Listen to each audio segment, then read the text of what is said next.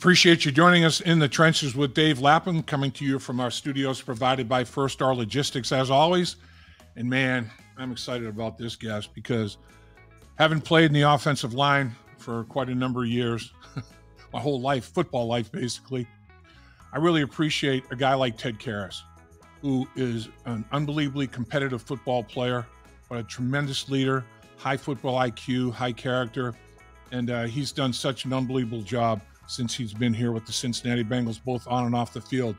And we talk about that aspect of things. He's going to be a father. Little girl, Penelope, going to call her Penny. The due date is any day now. In fact, she could be already delivered here before we bring this to you. It's kind of crazy. And he talks about fatherhood. We're also going to talk to him about the Cincy Hat St. Tatty's Day event that they had at the Folding Warehouse. That was a huge success, contributing as he does to the community for those in need.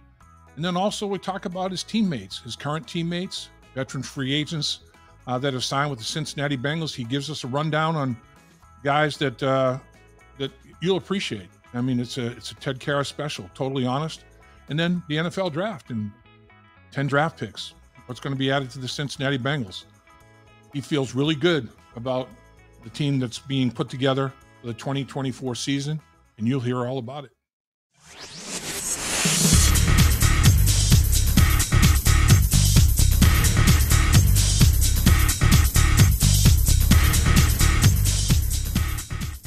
What a great move you made today, joining us in the trenches with Dave Lapham, brought to you by First Star Logistics, coming to you from our awesome studios as usual, because we've got the king of In the Trenches. We have the guy that gets it all going in the trenches on an every snap basis for the Cincinnati Bengals, a guy that handles the football every single snap, center, quarterback, every single snap.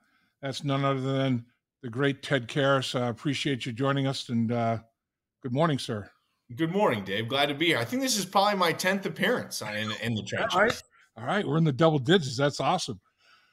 Soon to be daddy, Ted Karras. How much are you looking forward to being a father? I can't wait. I mean, my wife's been such an all-star through these last 9 months. We're coming down to it. I'm predicting Easter Sunday. Baby girl's coming. We're ready. The infrastructure's there at least. We got the car seats in the car, the crib's ready, the bassinet's ready, and now we just have to execute getting baby here, and then our life is changed forever. But we're so excited. It's such a blessing, and I'm really looking forward to it. You're going to be an unbelievable father. There is nothing like fatherhood, and I've got a daughter. My daughter Sarah. Obviously, you've done some things with her with Skyline and your events that you're so great with the community. And father-daughter relationships are special. Mother-son relationships are special. I mean, dads with daughters, man. That's going to be unbelievable for you. Thank you so much. Yeah, Sarah is awesome, and I can't thank Skyline enough. We had an unbelievable time at St. Tatty's Day, and the Greenways are always a big hit. St. Tatty's Day, we got to talk about that. And your daughter will be involved. I mean, right away in all the events that you're a part of in the community, and not only a parent, a player, a community leader. You wear a lot of hats, and I like that Cincy hat that you're wearing right there. But how about the Cincy Hat St. Tatty's Day event? About 500 people or close to that were inked, weren't they? I think the final audit was 438 people got this logo tattooed on them. Unbelievable. The tattoo artist community in this town were so generous. They executed it to perfection. I got my first tattoo thanks to Joey B. And we raised a ton of money for the Village of Merici and had a fun time. Cincinnati's such a fun town. I'm so grateful to the people, the citizens of this area, because they come out big time, show out for good causes, and love to have a good time. It was an unbelievable event. Skyline was there. We had a ton of great partnerships, and really the ultimate goal is to continue to fund these builds for adults with Down syndrome and autism. And through these hats, we've been able to do so much. We're going to keep going. We got season 3 coming up, a lot of exciting stuff hat wise and gear wise. So be on the lookout for that. So how did you come up with this idea? How did you come up with this concept? I mean, you gave back to people that were given to you, and that's what Ted Karras is all about. Having that event that you did was so successful, and it sold out right away. How did you come up with it? Take us through how the idea generated to what it generated to. Well, it was through the nationwide charity challenge on Twitter. A lot of people were saying if we won it, that they would get this tattoo. And I thought, if we win it, I'll get anyone who wants to get the tattoo tatted up. And really what St. Tatty's Day was just a big thank you to the Cincinnati fan base for all of the support these last 2 seasons. You've really changed, the infrastructure in Indianapolis for people with exceptionalities and disabilities. And we're going to bring some of that to Cincinnati. I'm partnered with Ken Anderson, right. And we're working diligently to, identify a property and get some ground broken, because there is, very little to no infrastructure in place that's dedicated to these adults with disabilities. And the cool thing about the new building at the Village of Marici is that for the first time ever, adults with Down syndrome, autism, the whole spectrum of intellectual disabilities own their own property. They own the condos that they live in. So not only are they cared for life, but they're also property owners. And that just even leads more into the independence and the quality of life that we're striving for these adults. The event itself is very clever on St. Patrick's Day, so it was St. Tatty's. I like it, man. You're a marketing genius. There's no question about that. And the lines were like unbelievable, waiting patiently to get the tattoos, weren't they? They were, just even general admission to get in. So we had a lot of fun stuff too, a lot of competitions. A lot of people walked out with some really cool prizes. We had a lot of custom stuff ready to go. Jeff Ruby's donated generously some gift cards and Skyline. We had AJJ Cornhole made some custom Cincy cornhole boards, St. Tatty's Day cornhole. Scotty Cameron was there with a couple putters. He wasn't there, but that was a prize. So a lot of people, walked away with some cool stuff, and that's what I wanted it to be. The whole spirit of the event was a thank you, a gratitude event for the enthusiasm and support that this fan base has given to their sister city in Indianapolis. So Folding Warehouse was the location of the event. How many people, I know it was in the thousands, right? I mean, how many thousand people probably went through everything during the course of your day there? What was it, noon to 5, something like that, 5 hours? Noon to 5. I think we had about 2,000 people ended up coming through. Yeah, playing games. 438 got tatted. Our tattoo artist did such a good job that we were able to take some walk-ins too, and people just felt the spirit of it and wanted to get tattooed. And a lot of people got their first tattoo, including me. And it was just a fun, wholesome event. Really, kind of in a dead period of NFL, even though the NFL makes it a year-long show. But so thankful, really glad that we pulled it off. Just really wanted to do a good job. And big thank you to the Village of Marici, Matt Reaney, who runs the CincyHat.com for me, childhood best friend, does a fantastic job. And obviously his mother, Colleen, who has been the visionary of kind of changing the paradigm of, how these adults are cared for. John Q. Public has no idea how much work and how much coordination, how much effort goes into pulling something like this off. I mean, there's a massive undertaking, getting ready for, never mind the day of the event, all the preparation, the protocols, everything, leading up to it. It's like, man, it's a heck of a thing. And for you guys to pull it off the way you did. You mentioned you got tattooed courtesy of Joe Burrow. Tell us about that story a little bit. So I wasn't going to get it. I was feeling the pressure. Obviously, everyone wanted me to get it. I don't have any tattoos. I wasn't really kind of in my sphere at all to get a tattoo. And we were at free agency dinner with a couple of the new guys. Yeah. And we were talking about the event because it is very unique. And, I mentioned that I wanted to, if I was going to get the tattoo, I wanted to at least monetize it and raise some money for the village.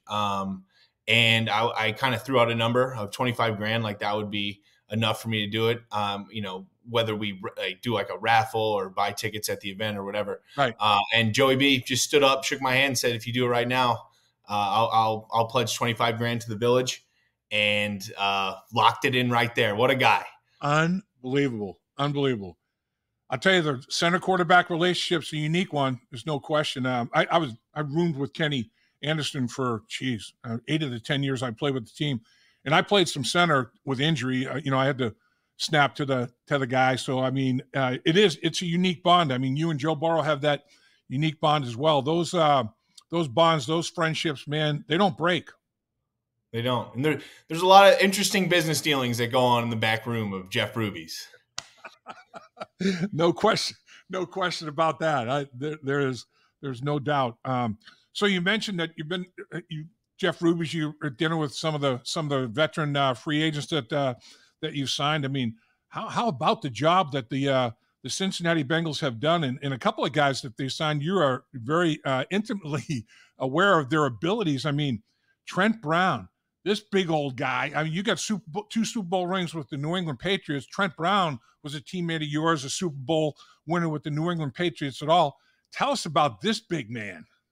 Well, this is going to be the biggest guy you've ever seen on a football field. I mean, he's taller than Orlando and bigger. So we have the biggest tackle duo maybe in history. I think maybe, Ogden and Orlando's dad back in the day probably would rival that. But I mean, this guy's a winner. I was so excited kind of when I started, hearing that this was a possibility. And I think he's just going to be a huge factor to us winning games this year. I mean, he's a lockdown tackle. He's a guy that I have a ton of respect for, a proven winner, and a guy that's going to come in and really fit into our offense well. He's a one-on-one specialist, and we ask our tackles to do a lot. We drop back more than any other team in the league. And with the two guys we got on the edge, I feel very confident that, we're going to have a big year. Man, when you've got one-on-one erasers like that in pass protection, we had that luxury with the great Anthony Munoz, and no tight end, no chip, just boom, eraser. Get those guys out in routes. They don't have to bother helping, in protection and slide the line. Yeah, well, potentially you may still have to slide, but it's not because, the tackle needs help out there. Might be overloaded a little bit more inside or whatever the case may be. But I mean, to have that kind of luxury and, man, you're right. I mean, these two offensive tackles, they're the two biggest in captivity right now, known to man. I mean, it's just unbelievable. It is, and we got to do something. I mean, obviously, I don't want to talk too much about 2023. Disappointment, missed the dance. So everyone's hungry, a little bit angry, and ready to roll. And we got about 2.5 weeks till we show up back to spring. I think everyone's planning to come. We're these guys. We have such a great team. Not only with the guys we have, but the guys we add are such, good fits into our culture. I love spring because it's a time where everyone gets to be together without the pressure of gameplay. You don't have that every week looming performance pressure. So, we come together, get some work done, and get ready to go for a 2024 campaign that, we have very high expectations of ourselves. You're looking at this offensive line that has 4 of the potential 5 starters that have won Super Bowls. You've won 2. Big O, Orlando Brown won a Super Bowl with the Chiefs. You won Super Bowls with the Patriots. Kappa won Super Bowl with the Tampa Bay Buccaneers. Now Trent Brown with the Patriots, like yourself. 4 Super Bowl winners up front in the offensive line. I mean, know what it takes at the highest possible level. I mean, how big is that? I think it's huge. Obviously, we've proven we can do it. No one can ever say we couldn't do it. But one thing we have to do is come together as a team here. Cincinnati, we've never done it. And, I think one thing, instead of focusing, on that overarching next February goal, let's focus on this spring. And then let's focus, in camp, coming out of camp with a mentality to start strong. The last 2 years, we found ourselves in a deficit over the first 4 weeks of the season in a division that's hard to crawl back out of. In 2022, we overcame it. 2023, we did not.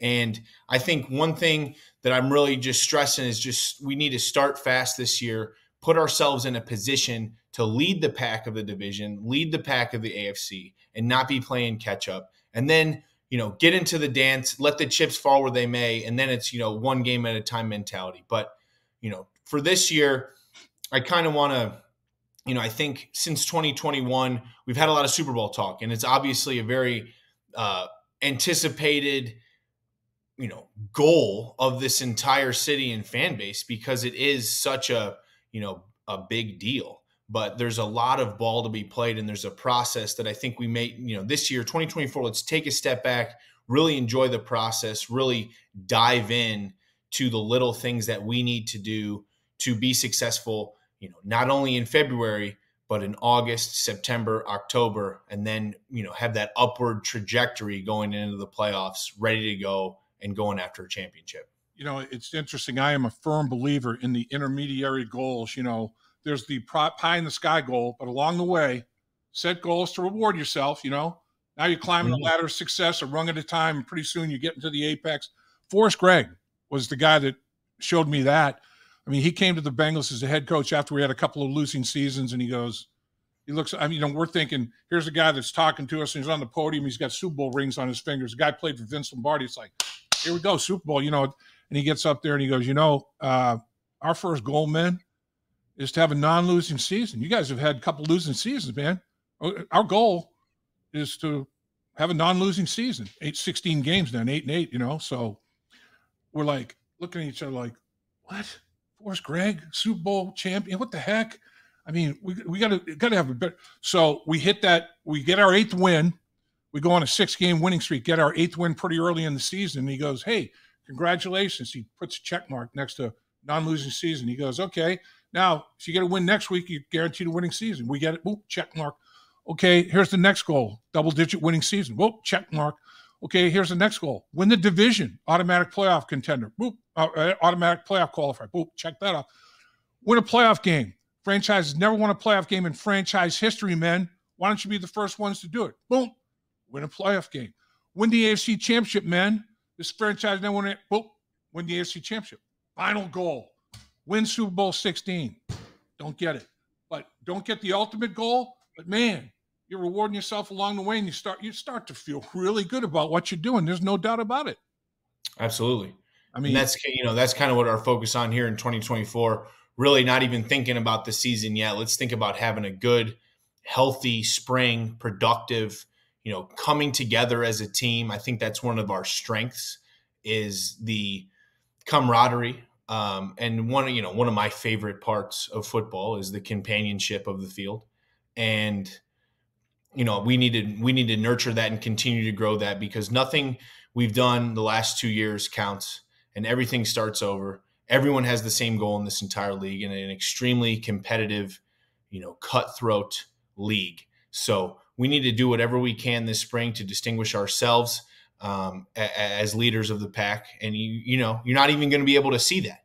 And we just have to know, we're doing the right things, coming together, working hard, and putting ourselves in a position to have a good summer, start camp ready to go. And when, September, I don't even know, September 10th, usually first week of September, second week of September, let's be ready to go. That's what we're thinking about. Man, it gets me fired. The hair on the back of my neck starts to stand up when we talk about this with guys like you, because, man, there is nothing. I mean, coaches would say it, that had played in the league and got into coaching. It's like, man, there's nothing like playing. You're never going to find anything that gives you everything that playing the game of football gives you, and not just to get playing the game, but the camaraderie and the family, all of that. And boy, they were so right, and I mean, when you're in that huddle, and it's like, all right, here's we got to make this play to win the Super Bowl. And you look in everybody's eyes, and everybody's all in. And it's not about you. It's about you don't want to be the one to let your teammate down. It's about us. It's about there's nothing like that. There's not a business out there that you can get into that is like that. I mean, I'll just never forget looking in guys' eyes in important times of games and just having that feeling like, man, this dude's going to bust his ass to make sure that this works, and I'm going to do the same thing. There's nothing like that. What a privilege it is, and I never take it for granted to go out and do something, really hard against guys who are doing it against you. but to do it with men you love and respect and are counting on, and they're counting on you. It's a privilege of a lifetime. And, we have the guys that can do it, and we have such a good group that it's fun coming to work every day in Cincinnati. I think some of these free agents have seen that and wanted to join up. Obviously, number 9, you want to play with 9 too, but we have, a credit to Duke and Mr. Brown and the Blackburn family and Steve Radachevitz for putting together such a roster of quality young men. As the oldest guy on the team now, going on 2 years, we really have such great people from top to bottom in this building, but our roster especially is just filled with guys who want to do the right thing and win and do right for each other and for this city and for this organization. So tell me about another guy that you played with when you were with the Miami Dolphins, Mike Gesicki. This guy he's got a skill set, man. 6'6" plus, runs routes like a receiver. I mean, real violent at the top of routes, it looks like. Tremendous hands. What a weapon this dude looks like. I think him and Joe are going to hit it off big time. I mean, Mike is looks like a basketball player and has played like it throughout his career. I mean, I had such a great time with him in Miami. He's become one of my, core friend teammates. Was really excited when we signed him. He was at the Tatted Ruby's dinner, and I'm glad we took him out and showed him what Cincinnati's about a little bit. But I think Joe's going to love him. Such a big catch radius. He's a huge person and a high energy guy. That's another thing that this organization brings in, a lot of high energy, high character guys who are ready to go. And Mike is a guy who's gonna bring a lot of fun to this team, but also make a lot of big plays. And I've been on both ends. He's made a lot of big plays for me on my team, and he's made a lot of big plays against me when we were in New England and he was a young guy in Miami. So, he's putting the stripes on this year, and we need a lot more of those big plays. Talk about big. How about on the other side of the football, interior lineman that you'll be working against and with, at training camp as you guys get ready, both sides of the ball, particularly the offensive and defensive linemen. I mean, it gets competitive. I mean, that's just life in the NFL. Even at training camp practices. And Sheldon Rankins, man, he brings some skill set to the table, doesn't he? He does. He's a guy I have a ton of respect for. I've played against him. He's on the Saints. He's on the Jets.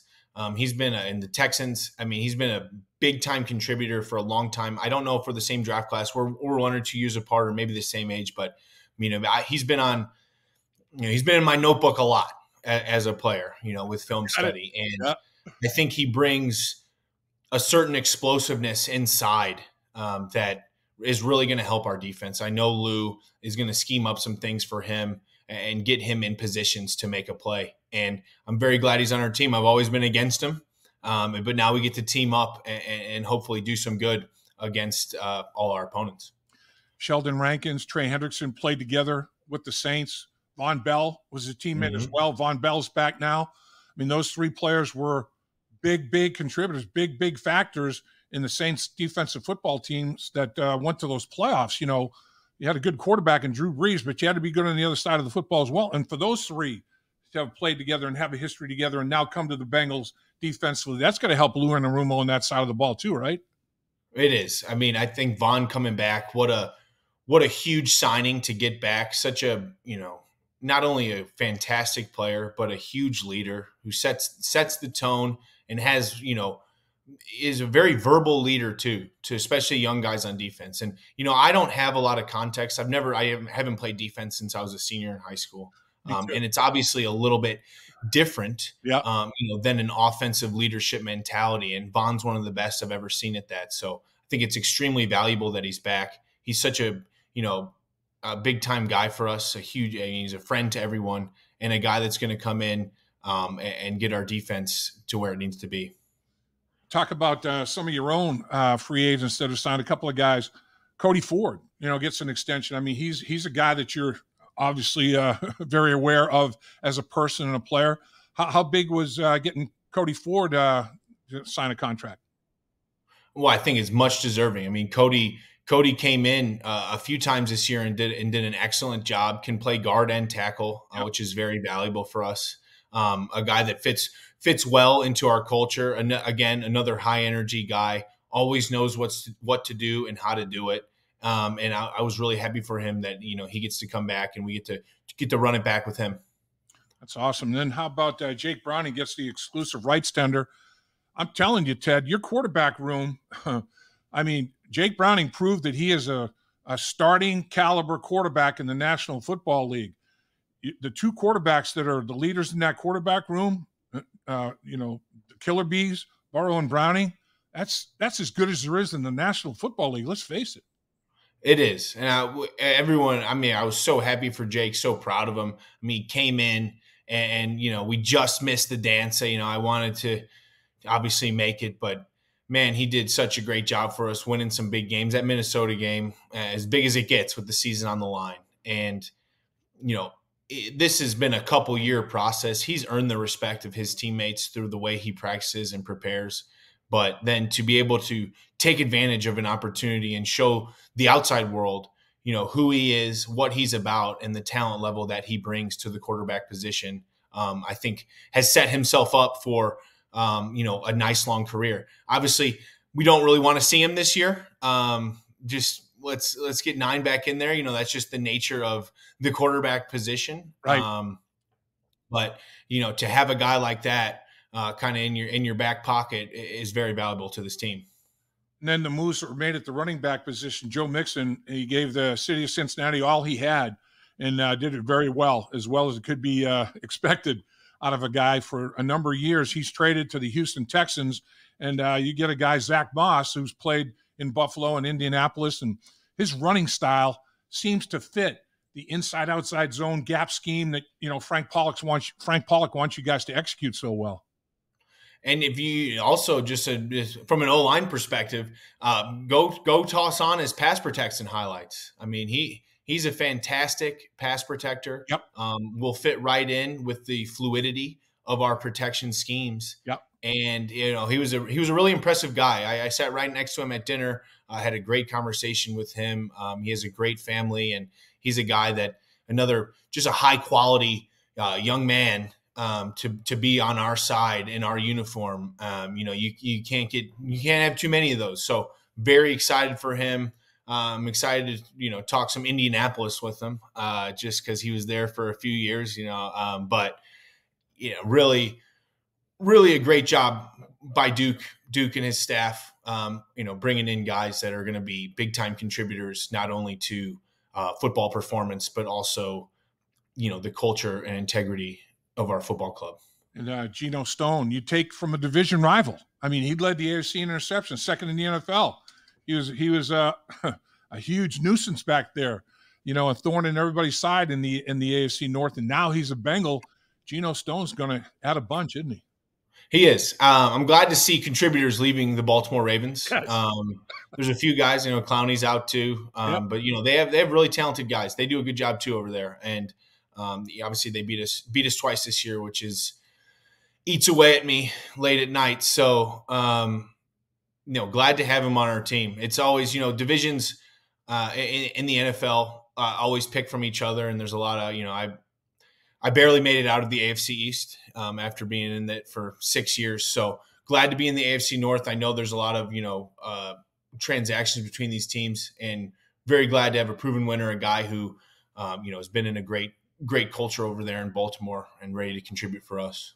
You mentioned Duke and his staff multiple times during the course of our conversation here, and they are extraordinary. They've done a hell of a job and really addressed perceived holes, in the roster. Get that tackle, make sure the running back position is solidified, an interior defensive lineman, safeties on the back end. I mean, they've addressed a lot of things. So now you can go into the draft, and I know you, a guy that follows everything about football, the draft included. You're not drafting to fill a need. Now they've got 10 draft picks after the Joe Mixon trade. That makes number 10.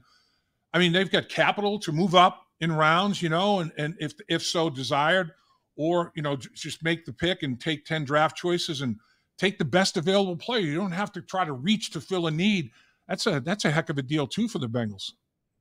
It is. And I think, the biggest thing with that going into the draft is, you don't want to pencil in a guy and have to rely on a rookie, rely on a 21-year-old, in the National Football League. It's going to be great if rookies contribute.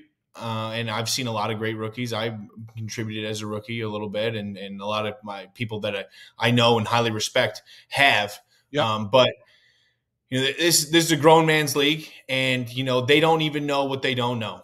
And I am excited. I love working with the rookies every year and helping these guys out. I had such great veterans that helped me out and show me the ropes, but it takes you a while to get to being a quality NFL player, I would say. And, to go into the draft with nothing that, we're saying a rookie has to fill this spot is a big advantage for us. No doubt. I mean, you've got guys that sign 1-year contracts, 2-year contracts, given that bridge time opportunity like you're talking about. You don't have to hurry it. If it unfolds that way, so be it. I mean, that's all good too, because now you have depth. Either way, you've got quality depth, at respective positions up and down the board with the Cincinnati Bengals football team. You can't be thankful enough for that. I mean, they've done a heck of a job constructing a roster, and you mentioned a few times, Ted, the character, the culture of this football team. It is amazing, and you are right at the top of Mount Rushmore in that regard. How pleasurable is it that during the course of the season there's going to be things that crop up, minor things, but nothing where, oh my God, this guy's a jerk, and every single day he's a jerk, and we have to deal with this thing every single day. How much of a relief is that you don't have to deal with that and you can concentrate on football? It's a huge relief. And I think one of the things that, really drives this team is a lot of the guys internalize, how am I adding value to this organization? Not only with football performance, but how am I adding value in conversations at lunch? How am I helping my teammates? Am I giving someone a ride home? And, the cool thing about the NFL really overall, I've been very lucky with the teams I've been on, but guys that cause a lot of problems, don't last very long because It's a waste of time. It's a waste of time and a waste of energy. And energy and time that you don't have to spare because people are coming to take your lunch. And if we're focusing on some guys, and obviously there's personal issues, we're human beings and stuff, but really one thing I've always tried to do in my personal career is just no repeat misses, no repeat errors. Maybe you have a bad day, but next day, come back ready to go. And I think the guys we have on this team have really bought into the fact that how am I adding value to the Cincinnati organization on a day in and day out basis. And, being a former offensive lineman, I do appreciate the relationships that all you guys have built. I mean, you guys, it is a tight group, man. And I played with some offensive lines that had that like you guys do. And man, it's like, you can't put a value on that. There is no price tag on that. That's going to take you such a long way. And it's so enjoyable and pleasurable for me to see how you guys interact, and not just, with each other, but then that's contagious, man. That spills over to other position groups. And I think you guys are the core of it all, man. I really do. I think every one of you guys are solid citizens, just high character people. Man, you got a heck of a culture going in that old line, man. Well, thank you. Yeah, we got to have a big year and we got to play to it. And at the end of the day, as good of a person as you are and everything you do, this is a performance business and we need to perform at our highest level. And that's what we're striving to do every day. That's so true. I remember Forrest Gregg was a guy that didn't pull any punches. And a teammate that I talked to, how was your meeting with Forrest Gregg? He's brutally honest guy, man. He looked at me and said, you're a great guy. You're doing everything we you're trying to do everything we want you to do, but you just can't do it, and I feel badly. That's too bad. I'm going to have to move on without you. I was like, oh boy, but you're right. It's a performance-based business. Always has been, always will be. And that's what makes it so special. Yep. It's the equity you have in this league is what you earn. Love it. We're going to end it right there. That is sage, sound advice from Ted Karras. Great player, great leader, great humanitarian, super person. Appreciate your time as always. Have the best off season you ever had, my man. Thank you, Dave. Dave Lapham here, and every day I am grateful for my experience to have played professional football. As a player, I realize self-motivation, leadership, and appreciating your teammates are key. At First Star Logistics, you can use those same attributes to create the life you want for you and your family. Build your future by working hard like I did. You'll see results both on and off the field. Call First Star Logistics today and be part of our winning team. Opportunity knocking.